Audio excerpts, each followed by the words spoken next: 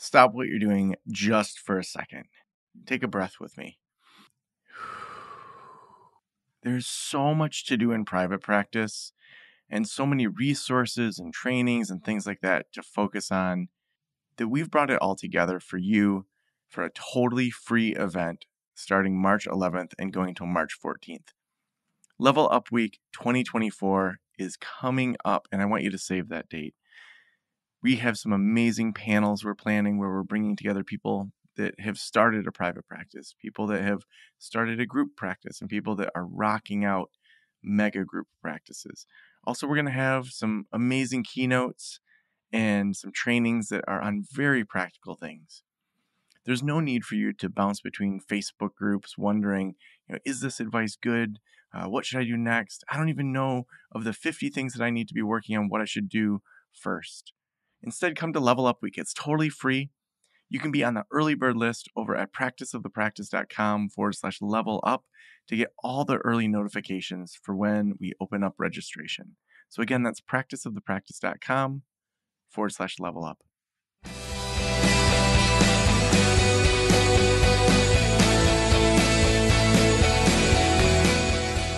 This is the Practice of the Practice podcast with Joe Sanok, session number 965.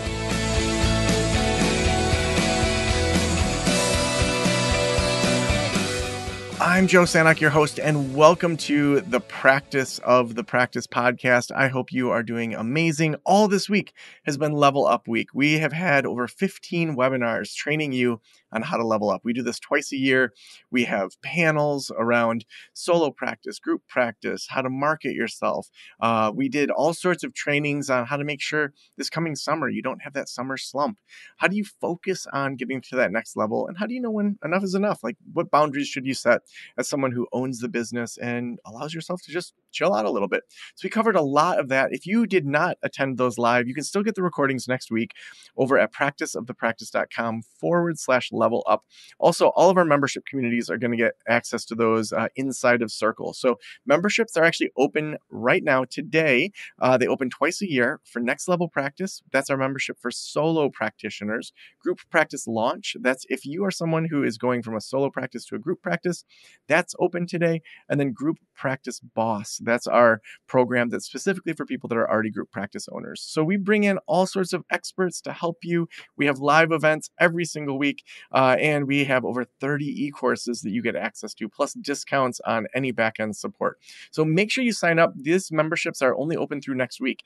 You're going to want to make sure that you look at that and that you decide. I'm doing some Q&As also next week. So make sure that you sign up for those over at practiceofthepractice.com/level up. So a very busy week for us and all sorts of things that we are covering.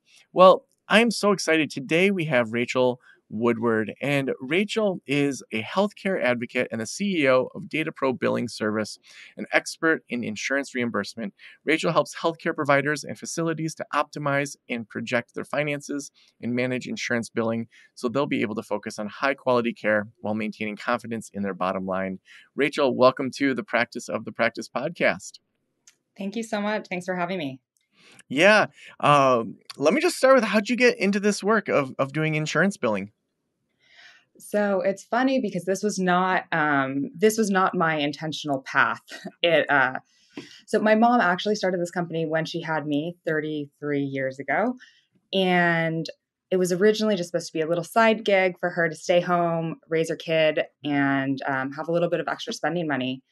And that's pretty much what it was my entire life. But I got to hear around the dinner table just hear her conversations of like, oh, I was able to help get this person covered for this. And I just heard little things about it here and there. So I feel like my education on it is actually really personal. But when I started to get involved was probably a little over 10 years ago, and insurance started covering mental health and substance abuse facility services.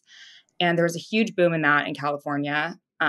And my mom just happened to be kind of in the center of it and got pulled into it. And her company blew up. It just went from this small private practice billing company to where she was billing out millions and millions of dollars and hiring people and just trying to get the work done. And as that started to fall off, I was I was in a marketing position, a sports marketing position, and it was just this interesting time where I was feeling a little bit done and she needed some help. So I said, "Hey mom, let me come in. I'm super operational. Let me come in. I can help organize your staff, get some policies and procedures in place and do a little bit of marketing for you." So I thought that I would come in as like a consultant and just enhance her business. And as soon as I got into it, I was like, well, this is actually really cool. We're helping real people. We're helping doctors. There's a lot of numbers involved, which it's so surprising to me that I actually like the numbers and diving into the reports and again, just like optimizing the finances of providers and facilities who are doing like really amazing work. So that's how I got into it. Like I said, I thought it was going to be a really short, maybe 6 month to a year stint, and here I am, little over 10 years later, and just really enjoying the work that I'm doing and the work that I get to do with providers that ultimately impacts patients and those who really need medical care. Oh, so awesome. Well, when you think about the things that people do wrong with their billing, let's start there. We have lots of people that are solo practitioners and people with mega groups, so 50 plus clinicians listening to the show. What are things that the clinicians or business owners do wrong when it comes to billing? So I think one of the easiest, but also the most commonly overlooked is just the intake process. Making sure that from the get go, you have all of the information that you need in order to bill insurance. So, making sure that you have a driver's license with a name that matches the insurance ID card. Making sure that you have a copy of an ID card in case there's a typo when you go to bill the insurance company. These are like the smallest things that really make a huge difference. And then to add on to that, having the transparent conversation with your client ahead of time, and also making payment options accessible for them so they don't have to go looking for ways to pay you. I love like electronic, like there's so many EHR softwares out there today that incorporate all of these things. You can do the intake, you can store all of the medical records, you can submit the claims, you can schedule, and your patients can pay. So I think that operationally, there's so many things that get overlooked that will really make a huge difference in a provider's bottom line. Mm. Now, I know one thing we were talking about before we got started was when to outsource billing and when to hire a consultant to help keep it in-house. And I know that you do both of these things. Maybe can you talk about the pros and cons of each? Sure. So I'll start with in-house billing. That's obviously the bulk of our business, and that's where we really started. And I think what's really nice about outsourcing your billing, if you're working with a company who is responsive, is they're doing this every day. Like that is their primary job. They know how to fight with insurance companies. Hopefully, they have proven and effective appeal letters that they're sending out every single day that work. There's follow-up processes that you follow so that the claims are getting followed up on within a week of the time that you receive the denial.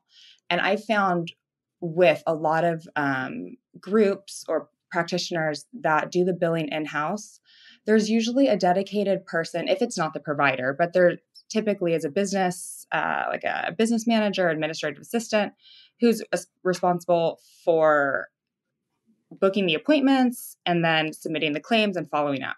But I think what happens there and what ends up holding up claims is that this person gets busy. And so they might get a denial on Monday and say, okay, I'm going to follow up on it. But with like the hustle and bustle of the day, that eventually gets lost or maybe pushed back. And so there's all of this revenue that is left on the table or is not getting addressed until weeks after the original denial. So the overall claim turnaround time and speed of payment is delayed. So that's one thing that I really notice with outsourcing billing versus doing it in-house. Some of the pros of doing it in-house is a lot of people like to have the control and all of the information under one roof. If you have a question on billing and you can, pick up the phone and call someone who is set to work from you from 8 to 5, and you know that they're going to answer the phone, that's obviously going to be a pro of doing it in-house. Yeah. Now, when you think about kind of when it makes more sense, are there rules of thumb like when you have less than 10 clinicians, you should probably like outsource it versus if you have more than 10, then maybe bring it in-house? Are there any rules of thumb like that? Yeah, I think the bigger that your practice gets, right, the harder it is to manage.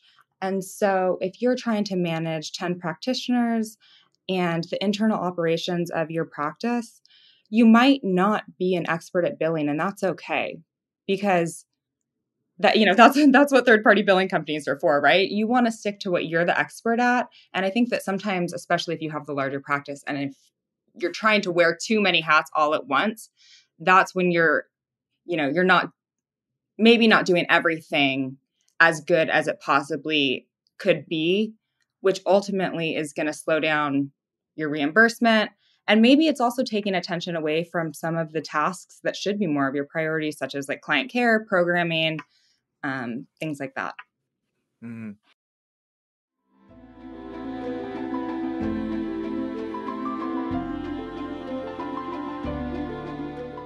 From new patients faced with an empty lobby and no idea where to find their therapist, to clinicians with a session running overtime and the doorbell ringing, some of the most anxiety-ridden moments of a therapy appointment happen before a session even starts. This episode's sponsor, the Receptionist for iPad, helps you tackle some of that pre-appointment apprehension. The Receptionist for iPad is an easy-to-use digital client check-in system that helps your visitors check in securely to their appointments and notify their practitioners of their arrival via SMS, email, or your preferred channel. No more confusion, endless lobby checking, or having clients sign in on paper logbooks. Start a 14-day free trial of the Receptionist for iPad by going to thereceptionist.com/practice. Make sure to start your trial with that link, and you'll also get your first month free if you decide to sign up. Again, start your trial over at thereceptionist.com/practice. Now, say there's someone here that's like, yeah, I want to keep it in-house or I want to learn to do this. Walk us through kind of the first, 7 steps for a solo practitioner that wants to start billing insurance. And then we can also then talk about when it really makes sense to start to pass that off to other people. But where do people get started if they're just getting going, they're trying to keep costs low, they're not going to hire someone else to do it? What should they do to get organized and to start doing their own billing? So I think the first thing that you need to do is to find a software that works for you and that is simple and easy to use. Like I said before, I like softwares that incorporate the scheduling, the billing, the clinical notes, um, all in one, all in one software, and the patient payment portal, so patients can log in online. So would that be a software like Therapy Notes or something like that? Exactly. Okay. There's tons of them Yeah. out there. I know you like Therapy Notes. Yeah. So Therapy Notes is great, and it's really incredible, like how much EHRs have evolved over the years. And so I think that I know sometimes people are like resistant. We still actually have therapists who prefer to do everything paper, and sometimes change is hard, but what you're going to get from making the change is going to really just open up so much opportunity for you and your practice and for optimizing the small tasks that end up taking a lot of time. So I would say that is number one.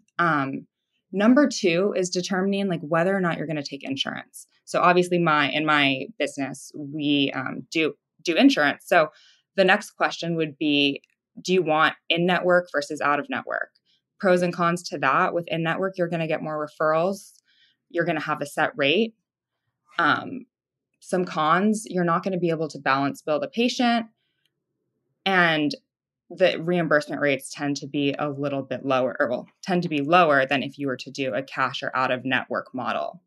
So defining what you want out of your practice and what some of your goals are in terms of in versus out of network payer strategy, I think that is also a really good place to start. And then like the third thing would be just how are you going to interpret the benefits? Do you understand what a deductible is, a copay is, and coinsurance? Insurance policies can be super complex. So it's really, really important that you or someone on your staff has that basic understanding and feels super comfortable talking to patients about what their responsibility is. And then also what, how you're going to collect that money from them if the insurance doesn't reimburse. And then, do you want me to go into the... Yeah, keep going. Keep going? Okay. So those are some of the tips for just getting set up to start. But then, there's obviously like credentialing. If you're taking insurance, you need to make sure that you're set up with insurance companies. I cannot tell you how many times we've taken over for someone who wanted to do the billing in-house. They say, we've been submitting all of these claims and nothing's getting paid. And all as it is simply like sending in a form that says, hey, we want to be a provider for your insurance company. And unfortunately, this is what gets a little bit frustrating is each state and each insurance company has different regulations. So it's important to look into like what your specific state requires. We just set up a client, for example, in Georgia. And in Georgia, you just for Anthem Blue Cross, you submit an insurance claim and they automatically process your information. But in California, you have to submit an application to become a provider. You have to submit your W-9, your license. So there's different requirements for different states, and making sure that you know what your requirements are before you start submitting insurance claims is super, super important.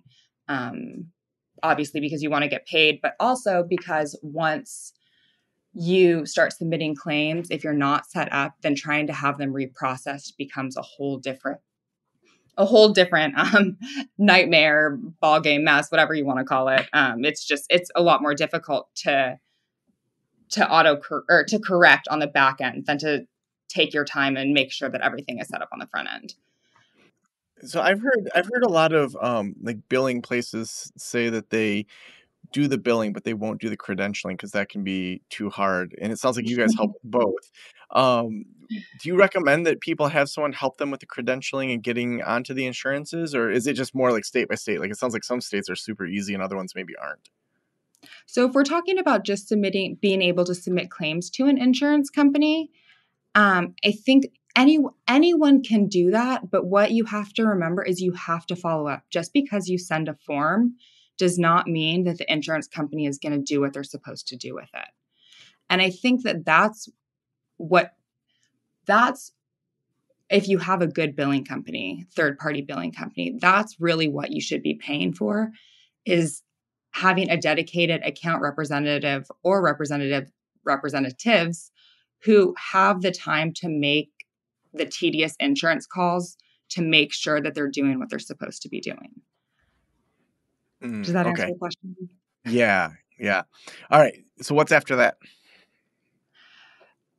Something that I, think is probably the most important part of insurance billing, whether you're doing it, just insurance billing, period, is timely follow-up on denied claims. So the way that our company works is every Monday, our staff posts all the payments that come in electronically. And then they run a report, what I call a denial report, of everything that's denied for the week. So we know exactly what claims have been denied and we can follow up on them that day. So that's just the process. Monday is posting payments, following up on claim denials. That way, that if something denies, it's being addressed right away. You're not waiting 2 weeks for it to address it, because that's just going to end up leading to longer claims processing times. So the timely follow-up on denied claims is super key. And then the rest of the week should really be about managing outstanding accounts receivable. So anything that's, and again, your EHR software, your billing software should have these reports where you're able to understand where your money is. In an ideal world, right? All insurance claims or all claims in general should be paid in under 30 days. That's the ideal. Of course, there's things that happen. Insurance companies deny things for no reason. And so that's where the timely follow-up comes in. But like I said, when something denies, if it ends up being old and you have to appeal it, it's going to end up in that 60 to 90 day category. And continuing to do follow-up during those times is also really important, because just the same appeals or follow-up goes the same as credentialing. Just because you call on a claim and the insurance representative says they're sending it back for reprocessing, it doesn't mean that that's what they did. So I always say, give it 20 days. And if nothing has happened, then call again and get a reference number. Make sure you're documenting all of the attempts to process the claim, so that if you do end up having to send an appeal down the line, you have like concrete evidence of all of the things that you've done. And that really will end up leaving you with a kind of bulletproof appeal, which is also very important in medical billing and insurance. Yeah. I mean, are there things that, like, when people come to work with you, are there things that you just wish they would have known before they came to work with you that would have made your life as a biller easier, or would have made their just lives as a therapist easier? Oh, man.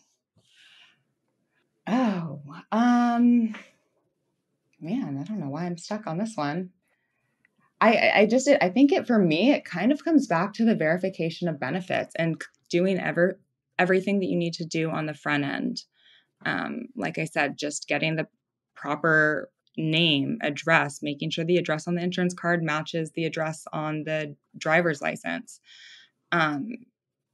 Because if you can get that process nailed down on the front end, your claim submission should be seamless. It really should be. And that's just, again, the simplest thing that really makes the world of difference. Well, I'm glad you brought it back to that. And that's probably why you were stumped for a little bit there, because it's you covered it. And it's like these really simple little things that people screw up. Rachel, if every private practitioner in the world were listening right now, what would you want them to know?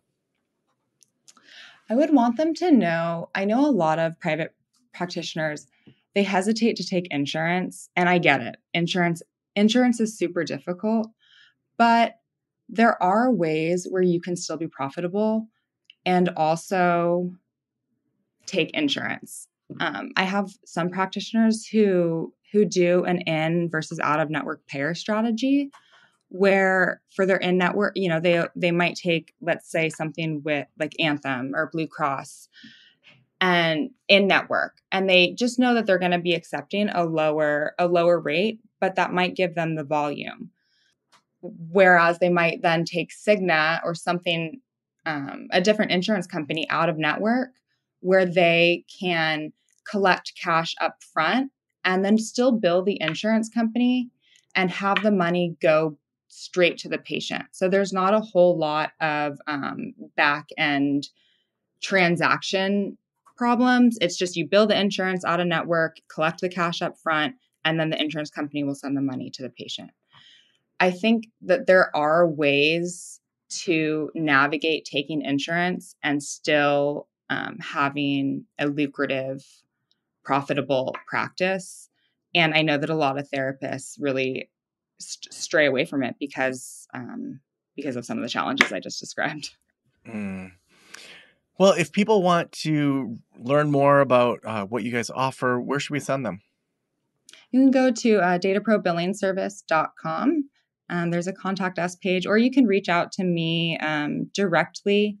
I manage the Data Pro Billing Service Instagram page or like I said, or the website. Yeah, kind of do it all. So you can find us at dataprobillingservice.com. Awesome. Well, thank you so much for being on the show. Thank you so much for having me. Really appreciate it.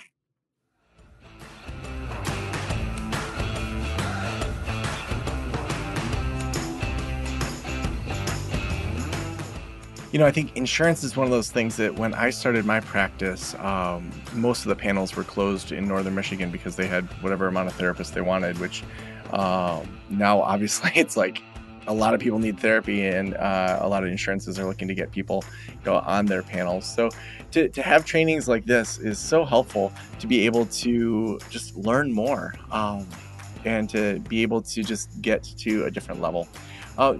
We couldn't do shows like this without our sponsors. The sponsor for this episode is The Receptionist. The Receptionist is so amazing in helping you out to be able to get to that next level, to be able to just have the help that you need. And so head on over to thereceptionist.com to help you be able to have a better check-in process for your community, for when people come in. I know when I had my group practice, someone would walk in the door and we didn't know if it was my client or someone else's. The Receptionist for the iPad is so perfect to inform your clinicians when their clients show up. So make sure you check out thereceptionist.com/Joe. And thank you so much for letting me into your ears and into your brain. Have an amazing day. I'll talk to you soon. Special thanks to the band Silence is Sexy for that intro music, and this podcast is designed to provide accurate and authoritative information in regard to the subject matter covered.